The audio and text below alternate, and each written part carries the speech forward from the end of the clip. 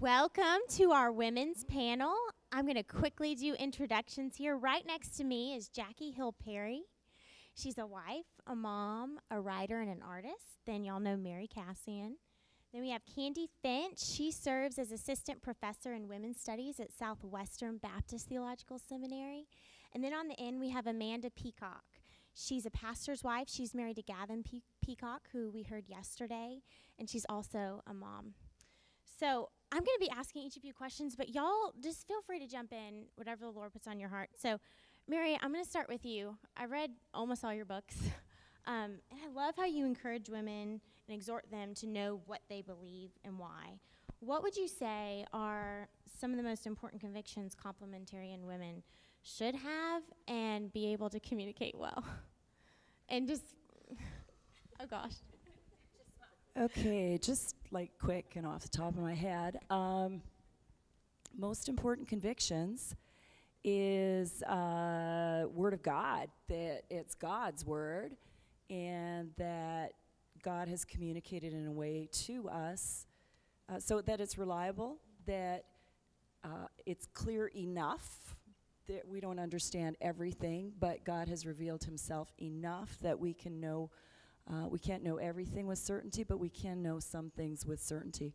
So I would say that, it just goes for anyone who upholds the Bible as truth, because that's where we go. That is our standard. So it is your view on Scripture, really. I think that is central to your beliefs. Yeah. Thanks. Candi, what would you say? I know you're teaching women all the time.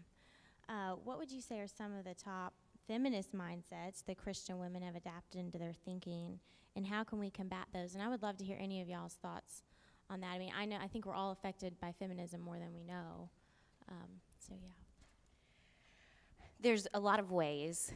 Let me just give you three, but there's a lot that you could speak to, and I've written on as well. And so I think the first thing that I think Christian women, I'll say this for myself, that we believe that equality must mean sameness, and that's not a biblical definition of equality. And I think as a culture we've imbibed on that idea, and I think in the church we have accepted it. I also think that Christian women, what happened in the second wave of feminism, where you have Betty Friedan saying that for work to be valuable it must be paid work, and so you had women going into the workforces thinking that's where they're going to find fulfillment because there was something missing in their minds staying at home and investing in their husbands and children. And then they, lo and behold, Time did a magazine edition on this in the 90s saying, why are women, they got everything they asked for and they're still not fulfilled? It's because our ultimate satisfaction and fulfillment will never come apart from a relationship with Christ. And in the same way, I think Christian women are seeking fulfillment. It may be in an education, it may be in a job, or they're looking for that in a husband or in their children. If you make any of those things more important than God, you're going to be left wanting. Because we have a God-shaped hole that only he can fill, and the things of this world will always be lacking. I think the third thing would be that we think that to be pro-women must mean that we are feminist. I was at a conference in Salt Lake City in the fall, and there was a group that was exhibiting there, and they're advocating for maternal feminism. And I was, to be frank, I was quite surprised, because if you know anything about the feminist movement, it's decidedly anti-motherhood, from Margaret Sanger to what happened in the second wave. So I was dialoguing with these women, and they said, I said, why maternal feminism? And they were Christians, and they said, we believe that we're just pro-women.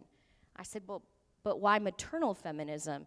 And they said, well, we want to encourage motherhood, and feminism allows us to do that. And I was really disappointed and saddened that they think in order to be pro-women, that means you're a feminist. Jesus is pro-women. The Bible is pro-women. We don't need that title, feminism, to be pro-women. We're Christians. And I think too many in the church have thought that thought. Oh, that's great. have one more thing that I've really noticed in the church is that one of the things that in feminist theology and in feminism is that it really exalts the importance of experience. And so instead of having theology dictate and make sense of our life experience, we do it the other way around. We take our experience and say, well, this is my experience, therefore that is how I will interpret the Bible. And I just think of a classic example of this is in a woman who is abused and who has had a very hard, very difficult experience in her marriage, and perhaps her husband has been very boorish and very unloving. And I know I've seen this in situations that I've dealt with abused women.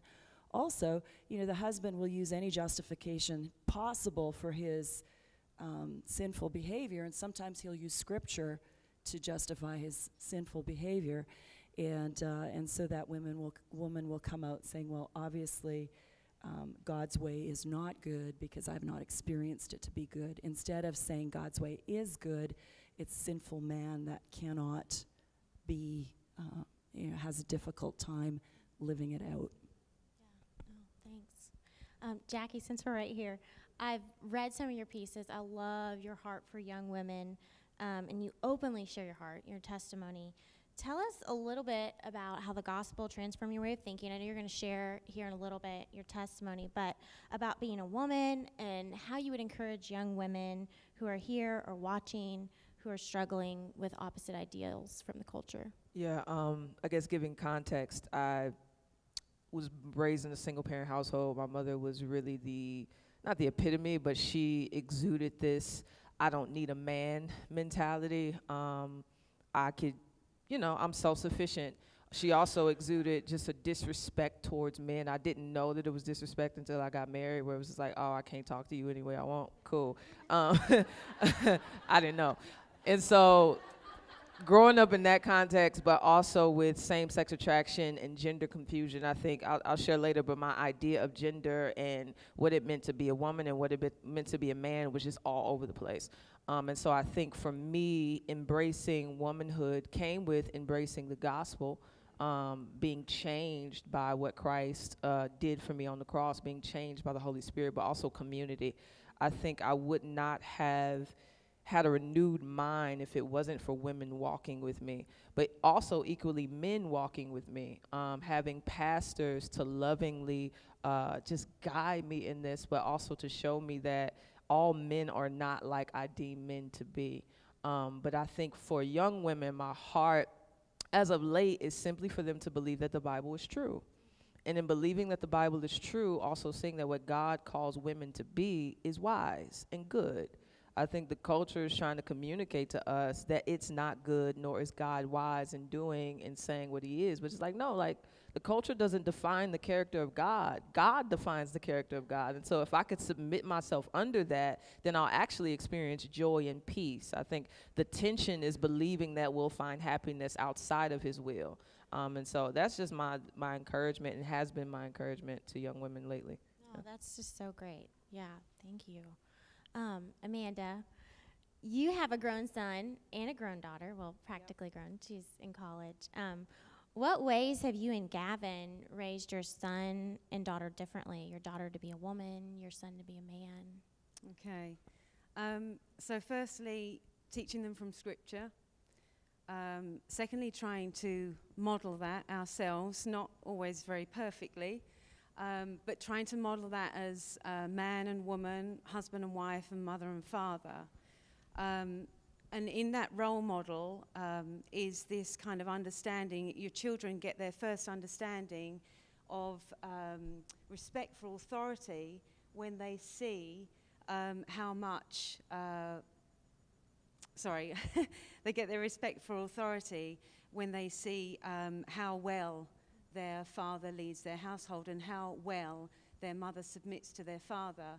But also their understanding of leadership comes from the way that their father loves their mother as well. So that's kind of the foundation. And then along the way is just correcting our children as well.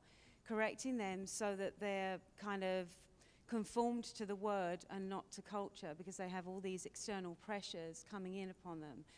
For Ava, who's our daughter, she's 19, nearly 20, it was really kind of encouraging her to cultivate this gentle and quiet spirit.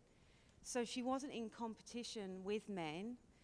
She wasn't grasping at equality, but she was satisfied and content to be a woman. And so we also encourage that, because both of our children actually have leadership and nurturing qualities. So we trained them in these being gender specific. So each of them would play team sports, and our daughter captained her team sports, but they were single-sex sports. You know, when they're young, they kind of play in mixed sports, and then as they grow, they should be in girls' teams and boys' teams. You ask my husband, he's a soccer player. He would not play soccer with girls or women. So we encourage that, and then also in Ava, this nurturing and mothering aspect. So we encouraged her to babysit, to look after younger children. And then with her particularly, as a mother to a daughter, thinking about her career choices. So as a young woman, you don't know whether you will remain single or whether the Lord will provide you with a husband and children. So we've kind of got her to think biblically and think, right, well, what is God's pattern for woman? And that's primarily to be a helper. And if she gets married, to be a helper to her husband and to be a mother to her children. So thinking then, okay, I need a profession that, if I remain single, will be enough to sustain me, to provide for myself and be independent. But also, if I do marry and I have children, is that something perhaps I could do from home if we needed to bring in more money? Say, for example, a teacher. You can do tutoring at home. So just really thinking about those things, even as she was kind of in her early teens, thinking what that might look like for her. And it's interesting, actually, because our daughter wants to become a teacher. She's at university at the moment. And our son, he has expressed his masculinity in that he is a mixed martial arts trainer. So he trains other young men in mixed martial arts. But he's also a social worker. And he works in a secure unit for at-risk youth. And that's a pretty tough job at times, mentally, but also physically. And interestingly, and this is what I love, is that they have this mechanism in the unit which they call EMB, and it's Emergency Male Backup. So sometimes there are these situations where a youth has to be restrained from physically harming themselves or others. Well, they have to then call into play this EMB because they need the physicality, they need the physical strength and the protection of a man. So I just love the way that I can see Ava's femininity and Jake's masculinity being displayed even in the professions that they've chosen to do. So, thanks, Amanda. Yeah. Let's talk about women's ministry for a minute. I'm going to ping back to the middle here. Mary, what does a biblically faithful women's ministry look like? And I would love to hear any of y'all, Candi, you especially too, to jump in. Okay, what does a biblically faithful women's ministry look like? I don't think that I can tell you that there is one pattern. I think that it depends on the women and their giftedness and what God is doing amongst them and in them. So I tend to think of women's ministry not as a program. Or, it is based on people, and it is based on life and doing life. So I think it can look different from church community to church community. I don't think there's a particular formula, but I do think that God raises up women into positions of leadership and teaching in local assemblies to spearhead that at times and to help with overseeing the well-being of the women in the body of Christ. So. No, that's great. Awesome. Candi, what about what would you say are some of the biggest issues you see in the classroom that women are facing right now, complementarian women, in terms of feminism, in terms of Well, I have the privilege of teaching masters, women that want to be involved in some type of ministry. I think they have been cooking in this cultural soup, and so they've imbibed upon a lot of the ideas of feminism, and so a lot of what we do is, I did that as a seminary student. I really struggled with what I was learning at first because my thoughts were the culture's thoughts, and so that's part of it, getting to what does God actually say, despite all of my experience and things that I've grown up believing. But the truth is, what we're facing in the classroom is what you're facing. I think there's a lack of holiness. We grow in knowledge, but if we're not also growing in obedience, the Bible calls that immaturity. So we have a lot of immature Christians, unfortunately, in our seminaries and our churches, because head knowledge must work itself out in obedience. And as far as complementarianism, I've been distressed as of late because I'm excited that let's encourage women to do what they are biblically encouraged to do. But I think some complementarians have gone too far.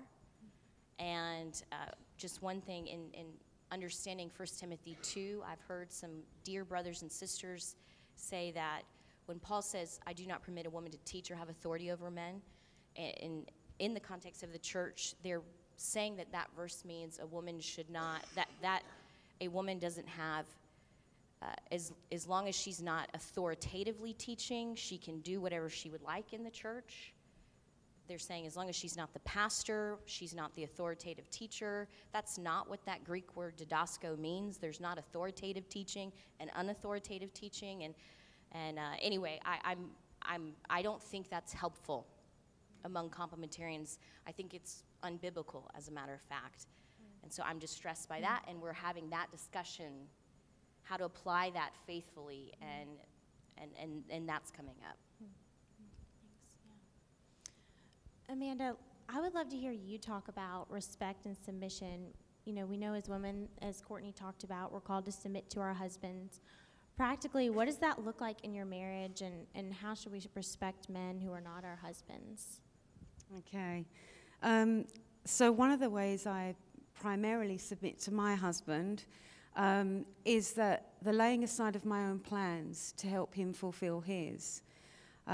Which isn't always easy because as women you can be quite busy, and if you're anything like me, I'm a bit of a perfectionist, and I've got a calendar and I've got my things organized, and if anything upsets my apple cart, I kind of go to pieces, not trusting in the Lord, right? So for me that's really been a challenge, but I think that when my husband requests my time, I must give it to him, and I must do that gladly. For instance, a few months ago, I was preparing a talk on 1 Peter 3, verses 1 to 7. And I was getting kind of really agitated and a bit fearful because I hadn't been feeling very well while I was trying to do this talk, and I knew that the deadline was soon. I was preparing it for a retreat. So I was thinking, oh no, how am I going to get this done? I'm not feeling well. It was kind of late in the evening, and then my husband comes to me and he says, I've got this manuscript here. Would you read it for me, please? And I'm like, and it was really long. And it was actually for this book that he's just written with Owen. So he said, would you read these chapters for me? And I had this battle going on inside me between doing what was right, as God had called me to help my husband, but also fearing that I wouldn't get what I needed to get done. So I could feel this wrestling going on, and then I'm thinking, hang on a minute, this is 1 Peter 3. I've got to hope in God. I've got to put my trust in God. I've got to cultivate this gentle and quiet spirit and not fear what is frightening, but do what is right. And I love the way the Lord seems to do that often. You know, when you're studying a scripture of passage, he then gives you this opportunity to put it into practice. So I did. I helped my husband. I put aside my stuff and I helped my husband, and I got the talk done. So that's just one example of the way that I submit to my husband and the way that I'm trying to grow in that as well. And then for women with men, treat them like men. I know that sounds a really obvious thing to say, but I think we can, in our day and age, we can treat men like they're our girlfriends. We can speak to them like they're our girlfriends and act with them like they're our girlfriends, but they're not, they're men. So that I think we really need to regain that distinction between our girlfriends and the men that we associate with. I think that just small things like allowing a man to open a door for you, allowing a man to carry a heavy burden for you. Now, I'm not incapable of doing either of those things, but I think it really helps to reinforce the masculinity of a man. Chivalry, it seems to have died. So just in simple ways like that, and then biblically, I love the example of Abigail. Abigail in 1 Samuel 25. She's this amazing example of bold and respectful speech and action. She esteems appropriate masculine authority, and she even provides this wonderful example of the skill of reproving, speaking the truth in love. And this is all to a man who's not her husband. This is to David. So that chapter of scripture there is really packed with all these aspects of biblical femininity, of a gentle and quiet spirit. So reading that, I think, is a great illustration. Thanks, Amanda. Jacki, I just want to end with one last question to you. I loved what you talked a minute ago just about the gospel being center and the gospel being above everything else. And you're a writer, you're an artist, and you have so many followers. And how do you keep your home, you have a little girl, how do you keep your home at the center of your life right now? I think before I got married, I think when I was courting, I still had all these ambitions. So I'm a really ambitious person. So it's like, okay, I'm doing this poetry, I'm doing music, I'm writing, I'm speaking, blah, blah, blah, blah, blah. But the question that I wrestled with and attempted to submit to was, if God's will for you was to serve your husband, serve your children, and lay aside all of your ambitions, would you be okay with that? And so I literally live life that way. And so I think living life that way causes me to look at everything that I do with the right perspective. Because I know that God really, I don't think he cares as much about this as much as he cares about how I respect and love my husband. I think he cares more of how I respect him, love him, serve my daughter, serve my local community, serve my local church, and then maybe this. You know what I'm saying? And so I think the gospel just saying, like, I am first and foremost called to be a woman who honors God, not does these cute flannels, which are great. They're edifying and all of that. But I think God puts more weight on my primary call, and I think that's come through the gospel, but also community. I have older women around me that I am super accountable to that will always like nail into me my womanness and being okay with that. I don't know if any of that made sense. No, but it totally did. I think that's like a great way to finish this panel, so thank you so much, No problem. Jacki. Thank you. We all just thank these panelists for giving us their time. And at 10, we will come back in here for the general session. All the men will join us, so thanks.